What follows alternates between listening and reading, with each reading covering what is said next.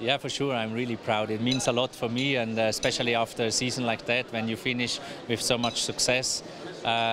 It's always a big honor to come here, and coming for me was the first time coming on stage to get a prize, and yeah, it's really it was a big surprise for me first, and I'm really proud of this little trophy.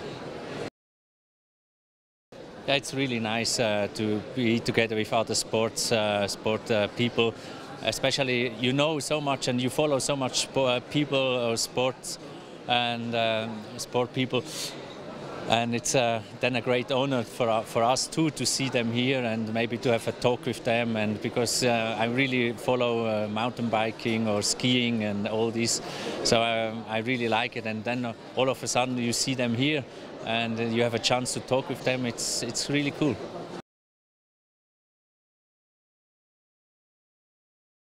Yeah, my goals for sure is now to defend our victory in Le Mans. This is for sure one of our biggest projects for next year too. But now we are also world champion, and I hope we can defend the title for next year again. It will be hard work for sure, but we're quite focused and we go for it.